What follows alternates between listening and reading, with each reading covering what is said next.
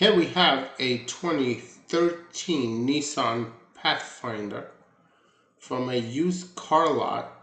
They had just replaced the transmission. Yes, this full-size SUV in that year came with a CVT transmission. So of course it failed like all other CVT transmissions from Nissan. This one came directly from Nissan, so it has all the warranty papers, and they towed it into the shop to get it programmed. So I plug in my Nissan scanner and start a diagnostic session to see what is the procedure, how to program it. Normally you have to go online, look up the part numbers, and program it according to the file that's in there. But this one is a little bit different.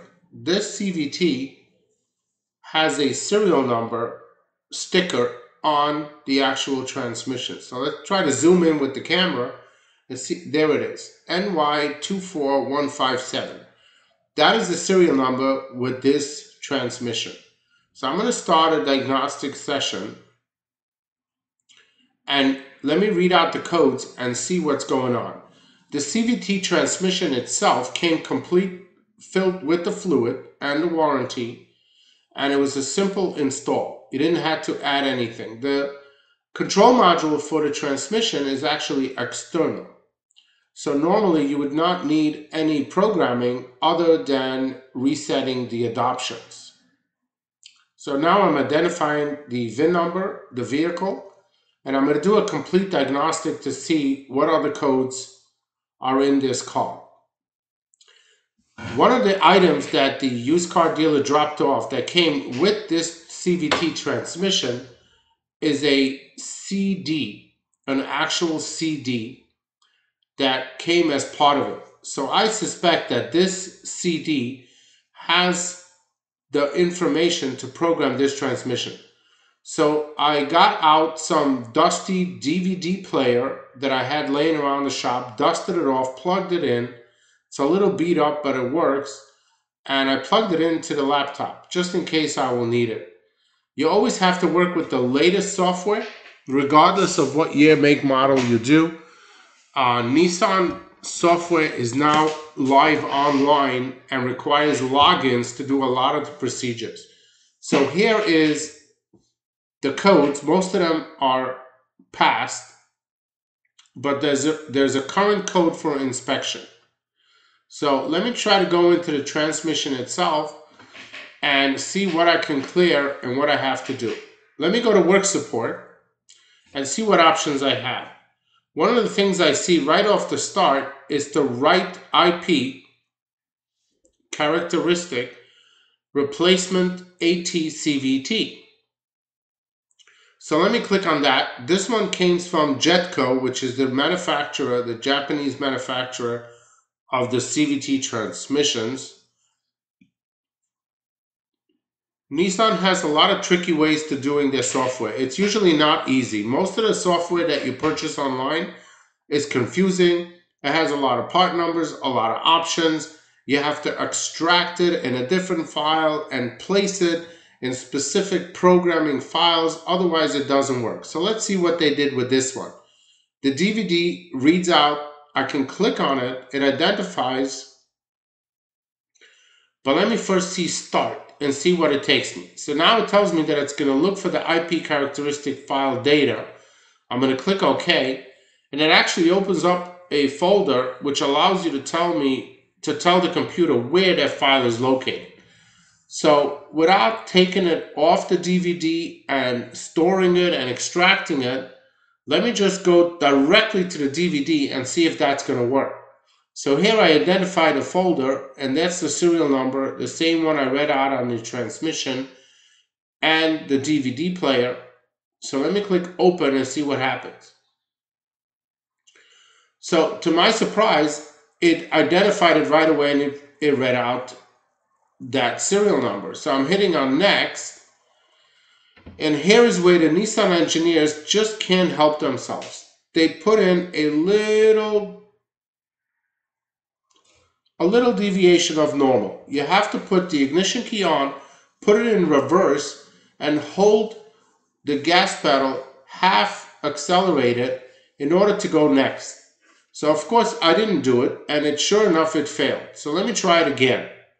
Let me go through the same process, find the DVD, find the file, and now I'm ready to put it in reverse.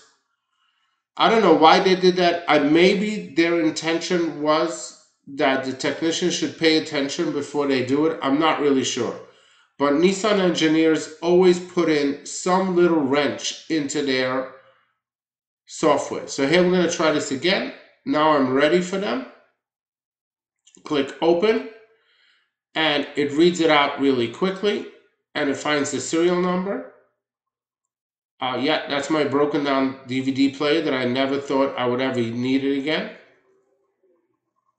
And now I'm going to position myself that I can put it in reverse and hold the accelerator half down and go to next. And let's see what happens. And when you go to Mitchell or All Data or the service manuals from Nissan, they printed it into their service manuals as well. So let me turn the key on and put the shifter in reverse. Move the key out of the way and hold the accelerator pedal halfway down. And I'm going to try to reach over to my laptop and hit the next button and see what happens. I don't know why they did this. I don't know why they're playing head games. Nissan is just one of those companies. So now I'm hitting next. It tells me to put the key on. And it looks like I don't get that error message. It's actually going forward. So now it wants me to turn the key off and turn it back on. So I'm following all the instructions. But, of course, it failed again. It reads out the... and now when I go to right, executing, and it failed again. And the reason is because I didn't shift it back into park and let go of the accelerator. So with it in reverse, it won't program. So, and that's not in the instructions to put it back to park. So let me try this one more time. Nothing failed. Nothing was damaged. We're just going to go through this again. And now I can do it a little faster. I'm already expecting, and I'm getting ready to press it in. Nissan has had so many failures with their transmissions that they actually sell you a brand new transmission in a box for a Nissan Sentra CVT for $1,500, including the fluid ready to install. And this is why you can't buy anything from Cardone, you can't buy anything from Advance Auto, you can't buy anything from LKQ, because obviously this information inside this transmission, whatever this solenoid packs that they put in for the variable transmission to work smoothly, needs to be written into the computer. And the only way to make that happen perfectly smooth is by knowing the characteristic of the ohms and the resistance of each solenoid inside this transmission. So if you just throw in a new CVT that you get from LKQ, they're announcing now they have reman transmissions. And if you're not going to reprogram the characteristic of each thing and put it in there, the transmission will shorten its life, give you harsh shifting. This is why all of, here, complete, boom. Once you follow the instructions, it now wrote in the characteristics of this transmission into the engine computer.